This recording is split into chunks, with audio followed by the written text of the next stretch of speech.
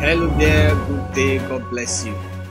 My name is Dunamis, Tunde Okunowo, and this is a special webinar for singles. And I want to welcome us to this particular session. And I believe so strongly that the Holy Spirit of God will be speaking to us this evening, and we'll be learning a lot on how to effectively pray for a spouse and get results.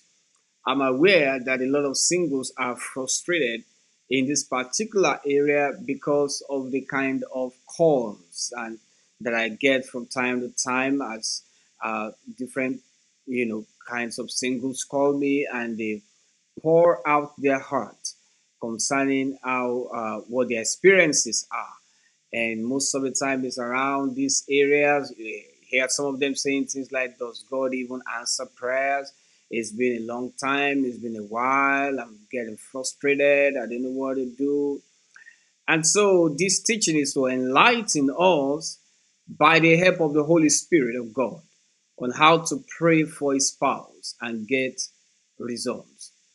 First of all, let me say the principles I'm going to be teaching us is from the scriptures. That if we diligently follow them, then we can be rest assured that we have done all we know to do, and then trust God for the best to do what only He can do. And I'm sure He will surprise you in the name of the Lord Jesus Christ. So, what we are looking at is how to pray for a spouse and get results. And we're just going to go there and start right away. Prayer can be very powerful. God answers prayer, and that is very beautiful. But prayers must be done in the right way. As singles, how do you pray for a spouse? First of all, we need to know those things that can hinder our prayers. If we understand the things that can hinder our prayers, then we can avoid them and then trust God to help us to pray effectively. So now, number one hindrance that I want to talk about is when you are living in a habitual sin. When you are living in a habitual sin, that could constitute itself as a hindrance to answered prayer. Notice I didn't say when you commit a sin, but I said when you live in habitual sin, because these two things are entirely different. Oh, yes, we make mistakes from time to time, and God has made allowances for that because we are human and we live in the days of our flesh. It is just that it's good to avoid mistakes altogether. However, if you fall into a mistake, yeah, God will forgive and forget. He's able to forgive and to forget all unrighteousness and to cleanse us. But living in habitual, unrepentant sin will definitely hinder prayers. This is something you do willfully from time to time. That will be a hindrance to prayers. In the message translation of Isaiah 59, verses 1 to 2, it says, "Look, listen, God's arm is not amputated. He can still save. God's ears are not stopped up. He can still hear. There's nothing wrong with God. The wrong is in you. Your wrong-headed lives cause this split between you and God. Your sins got between you so that He doesn't hear." That scripture is telling us that God answers prayers. In other words, when you have done something over and over again, it is no longer a mistake, it has become a habit, and that will hinder prayers from being effective.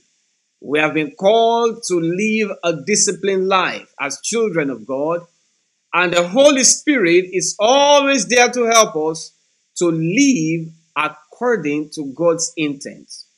So, what do? Ask for forgiveness and make up your mind.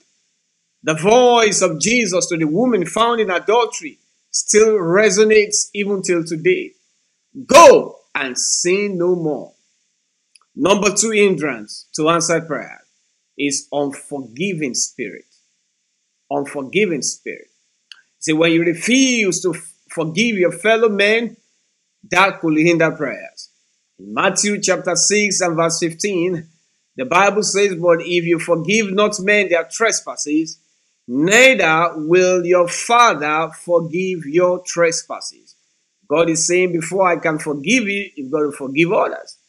Many years ago, as a young pastor in the 90s, I was trying to pray for a lady to get her filled with the Holy Ghost, with the evidence of speaking in tongues. Usually, the moment I pray in less than 5 minutes, the person is already filled. But this particular lady took such a long time. She just stared at me and said she couldn't open her mouth. Eventually, the Holy Spirit showed me where the problem was. So I asked her if she had people she had not forgiven, and she said yes. The moment I led her through forgiving those people, she simply busted out speaking in other tongues.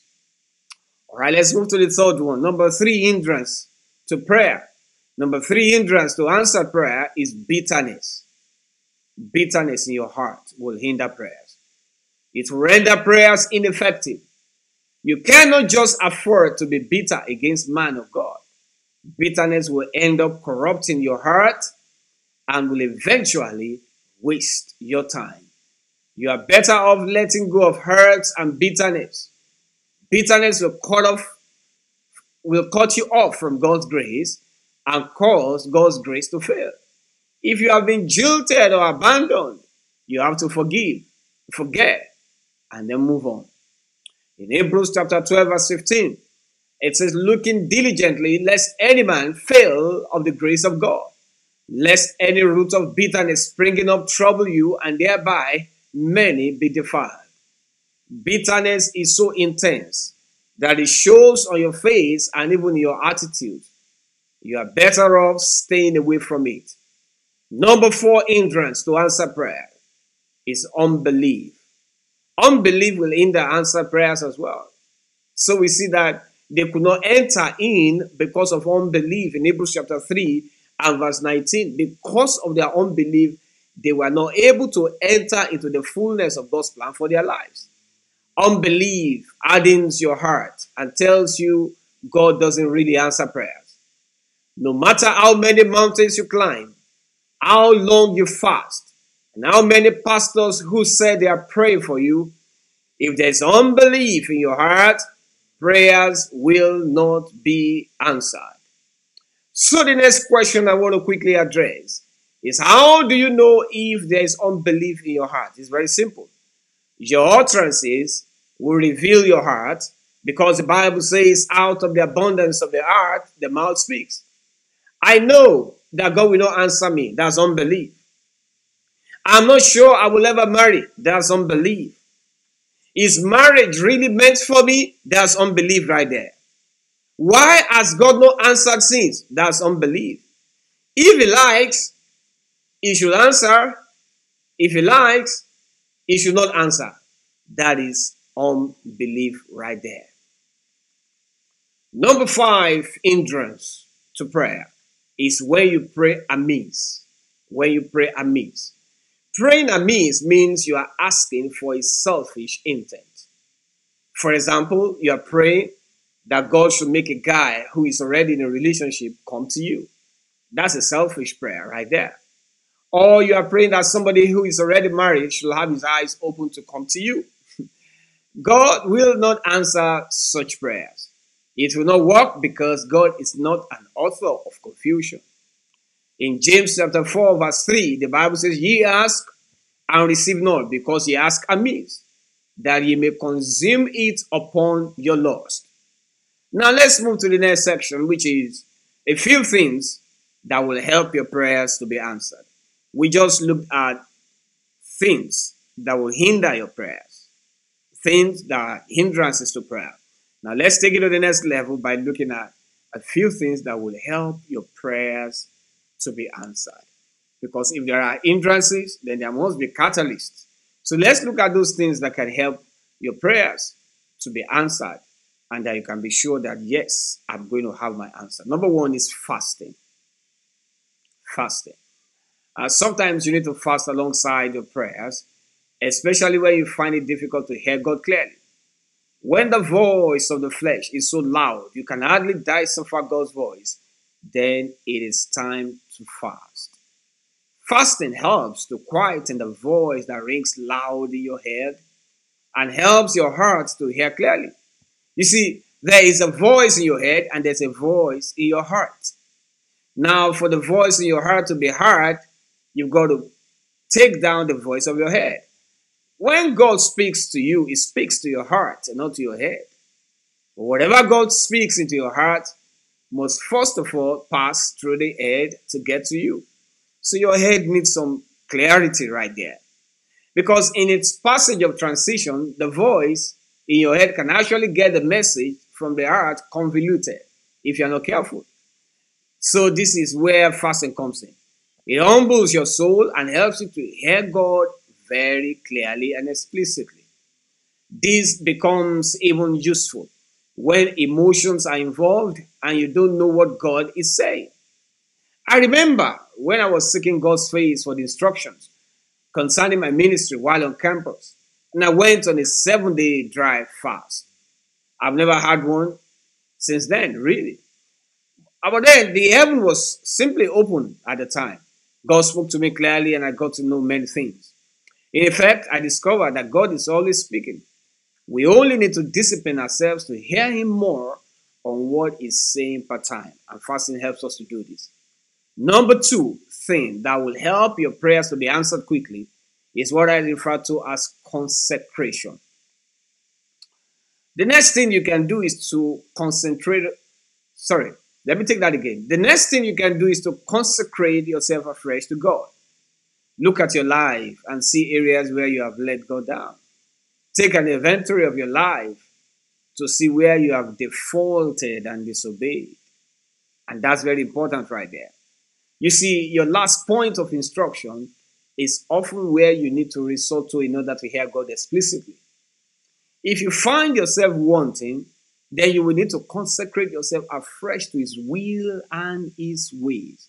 And as you do that, the heavens will surely open unto you in Jesus' name. Make sure you do that genuinely and not because you needed a quick instruction on marriage. God doesn't like being used as an extra tire just when you need Him. Number 3 thing that can help your prayers to be answered quickly is giving. Giving is powerful. You see, the thing about God's kingdom is about satisfying these principles and making sure that His mercy surrounds you. You want to make sure that the mercy of God surrounds you.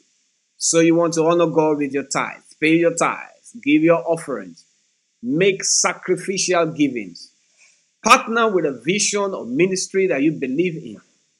It's a spiritual principle and it will surely open your heaven. Number 4, good attitude. A good attitude is necessary for answered prayers. If you pray all the prayers in this world and you don't have a good attitude to your fellow men, you are still not getting it right. Good attitudes can open the doors for you, and bad attitudes can close them. Number 5 thing that will help you is walking in love. You have to walk in love and walk in the Spirit. Walk in love towards all. Don't be revengeful and don't take things into your own hands. Allow God to fight for you. Allow God to undertake for you. Don't try to fix anybody. The energy you expend in getting at someone and trying to fix a person ends up actually becoming a distraction at the end of the day. So, what do? Let's move to how to pray. How do you pray? Let's look at a practical way to pray. Because there is a way to pray. When you study the scripture, there is how to. So let's take a look on how to pray. And we're going to start with this here. What exactly do you pray for when it comes to relationship or marriage? Do you say, Lord, give me a husband? Do you say, Lord, give me a wife? And when you pray like that, are those really right prayers? In Colossians chapter 1, verse 11, Message translation, it says, we pray that you'll have the strength to stick it out over the long haul. Not the grim strength of gritting your teeth, but the glory strength that God gives. It is strength that endures the unendurable and spills over into joy. The Bible is talking about strength here. And this is one of Pauline prayers. And I want you to notice that the prayer point is about strength. This is powerful. It says it is strength that endures the unendurable and spills into joy. Oh, what a joy that you should continually have. Don't pray for your husband. Pray for the strength to get the right husband. You see, getting the right husband is a process. It involves meeting each other, friendship, proposal, courtship without compromise, engagement, wedding, and then staying married. So it looks like a journey, and it actually is. So you ask God for strength that your vehicle will not break down on the marital road because of lack of oil or contaminated oil.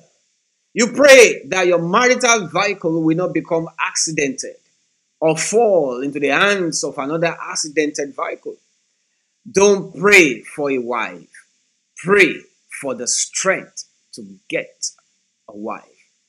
There are wives and there are knives. Pray for strength that you will not meet a strange woman that flatters with a mouth whose path leads to hell, according to the book of Proverbs. Pray for strength that you will not meet an evil man whose mouth speak froward and perverse things. Don't pray for money. Pray for strength to get wealth. That's why the scripture talks about the power to get wealth in Deuteronomy chapter 8 and verse 18. Don't just pray for a baby. Pray for the strength to conceive, to retain, and to bring forth. This is why the scripture says concerning Sarah that through faith also Sarah herself received strength to conceive seed and was delivered of a child when she was past age, because she judged him faithful who had promised. Hebrews 11:11. And then you see right there in that verse another key to receiving strength in the place of prayers. The Bible says Sarah judged God faithful. Judging God faithful simply means believing God that he will do what he has promised and what he will do. Now, in verse 12 of Colossians 1, that we previously read, verse 11, it says, thanking the Father who makes us strong enough to take part in everything bright and beautiful that he has for us. Oh, my, Jesus.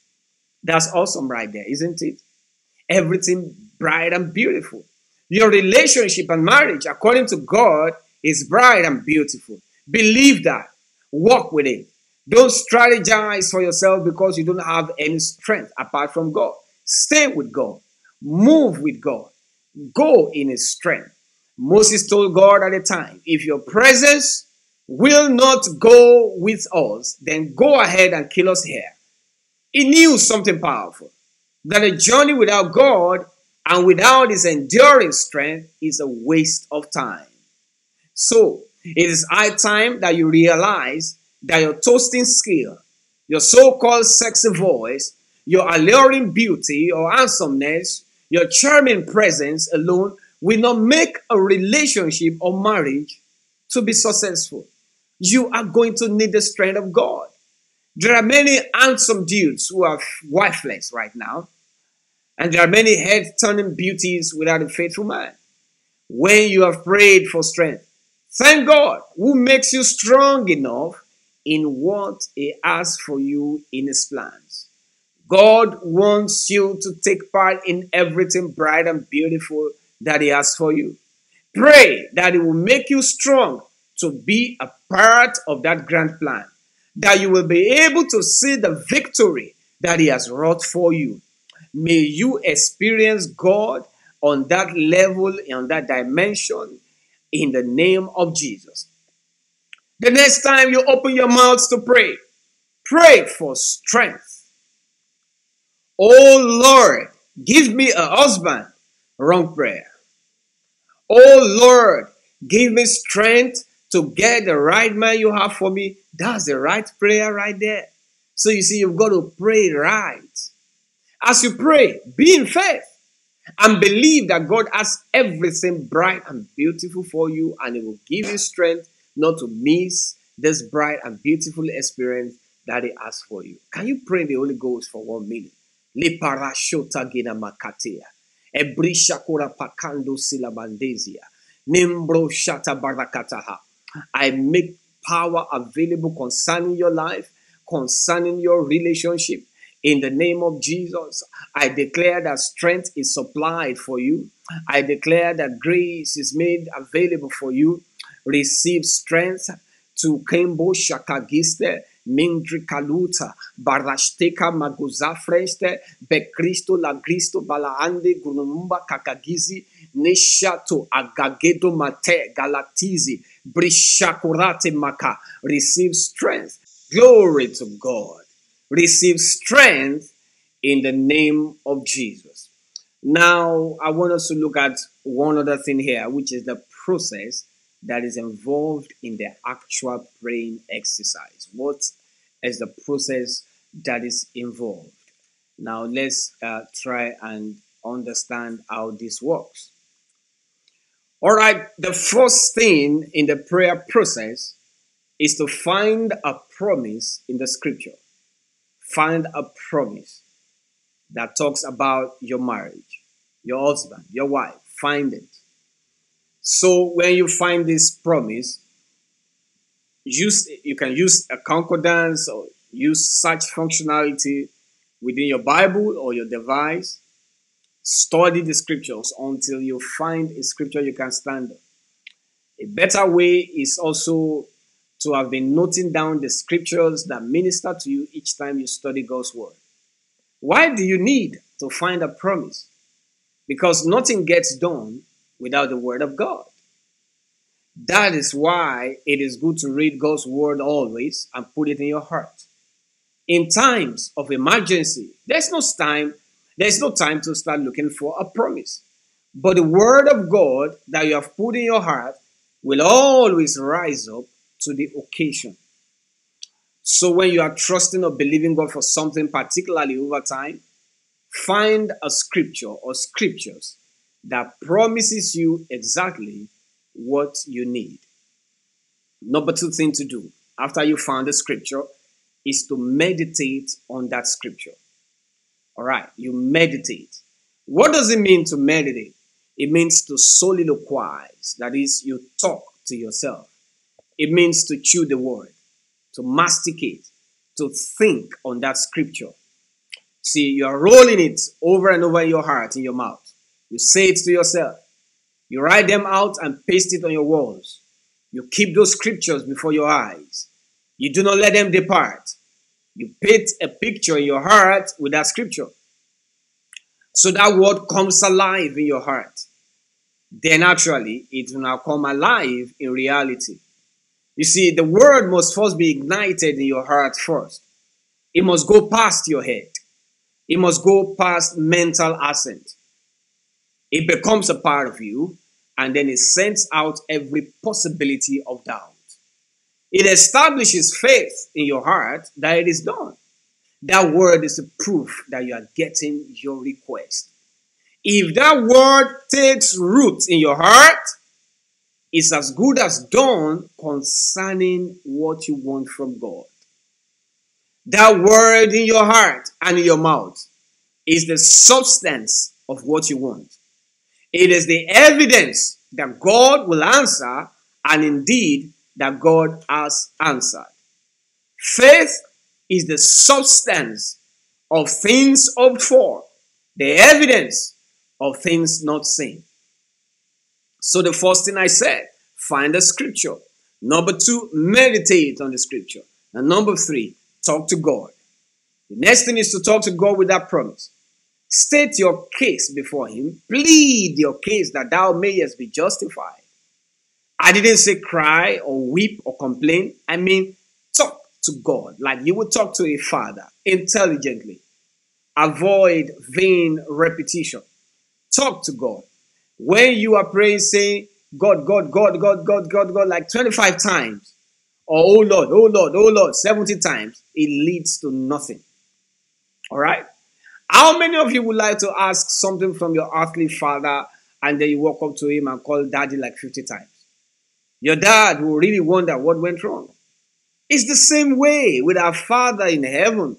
It's just the same way. Don't just get into some religious repetitions, but talk to him because he can hear you. In Hebrews chapter 4, verse 16, let us therefore come boldly to the throne of grace that we may obtain mercy and find grace to help in the time of need. Number 4, in the prayer process, is to believe that God has heard you. You believe that he has heard you. You see, having talked to God, believe that he has heard you and that it's just a matter of time. Believing is refusing to doubt. Now, doubts may dance around in your head, but don't let it get into your heart. That's the important thing right there. Once it doesn't get into your heart, your faith remains intact. One way to keep doubt away from your heart is to keep the word of God in your heart. So the word of God and doubt cannot stay side by side. Do not discuss with people that will pull your faith down and make you like an idiot for trusting God. Stay around faith builders. When thoughts of doubt come, and they will surely come, the question is, how do you handle it? Never say those thoughts out with your mouth. Never say those thoughts out with your mouth. Negative thoughts that come and are not verbalized or embraced, they simply die. When those thoughts barrage your head, respond with scriptures from your heart. And that's important right there. That is what the Bible means when it says in 2 Corinthians 10:5, casting down imaginations and every high thing that exalts itself against the knowledge of God, and bringing into captivity every thought to the obedience of Christ. You bring those thoughts captive. Those thoughts are trying to access you illegally. So you simply arrest them and throw them into the jail by saying out God's word, which counteract those negative thoughts. It's that simple. How do you know these negative thoughts? It's right there in the above verse. It says, negative thoughts, they seek to exalt themselves against the knowledge of God. It tries to discountenance God's promise. Cast them down. Negative thoughts like, you will never marry. When you desire to marry, and God says, he that will come, will never tarry. So negative thoughts will come and tell you, just give up. And when you do that, then you actually slow down the process. That's how it works. So you want to avoid embracing negative thoughts. Number 5 thing you need to do is to keep thanking him for what he will do. See, go back to your scripture and keep on meditating. Do not slide back into some sin or compromise, because that actually messes up the process. You want to stay in praise and thanksgiving. Remember that the first thing we looked at 3 days ago, remember that what we looked at in the previous, at the beginning of the webinar, is that you want to ensure that you stay away from these hindrances that we identify. Visualize your family. Keep that picture before you. Stay positive and stay thankful. Do not give in to depression. Do not follow anybody to some river or for some rituals. The word of God is powerful enough to save you and deliver you. Keep confessing what God has done, even in the midst of contradictions.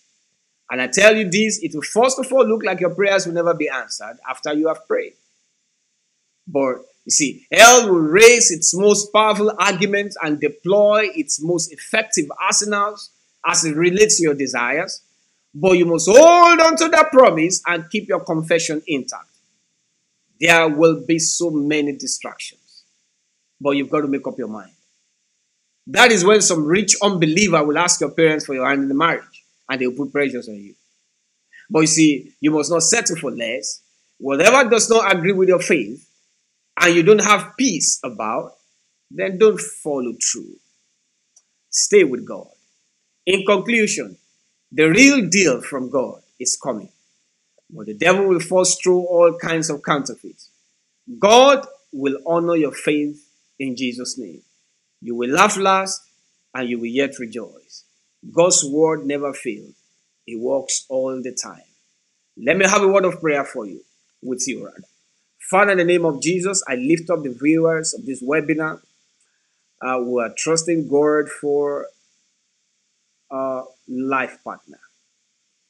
I stand in agreement with them, O Lord, even as they take steps to do the teachings that are embedded in this webinar, that, Lord, you will honor their faith and honor their obedience and open up the heavens for them, that wedding, that marriage will become a reality in the name of Jesus. That before the end of this year, that God will do something great and something awesome in your life. In Jesus' mighty name, we pray. Glory to God. If you miss out on some of those principles, I will encourage you to go back and listen again and again until you get the import of this teaching and then step out to practice a lot of things that are identified there by the help of the Holy Spirit. You may want to partner with us on Kisses and Hugs Club to give towards the ministry. God is leading you to do that, kindly follow the URL you see on the screen, kissesandhugs.com/give. When you get there, you'll be able to give as God leads you. Also, we have books that are available on kissesandhugs.com/books. As a matter of fact, this teaching is taken from one of our books, and you will avail yourself to learn more and more and learn all you can learn in order to make yourself available and ready for what God wants to do in your life. If you stay in the city of Ibadan, we love you to worship with us one of these Sundays or Wednesdays, 8 o'clock on Sundays, 6 p.m. on Wednesdays at Shouts of Grace Center. It's at Joke Plaza, Bodija, UI Road in the city of Ibadan, Nigeria. Praise God. And finally, our devotional website is at kissesandhugs.com. We'd love you to visit and be a part of what God is doing there. Thank you for listening to this webinar. God bless you. Once again, my name is Dunamis, Okunowo. Be blessed. And I want to hear good news from you. Please feel free to chat me up on WhatsApp for testimonies. I would love to hear what God is doing through this webinar. God bless you. Have a wonderful, blessed time. Be blessed.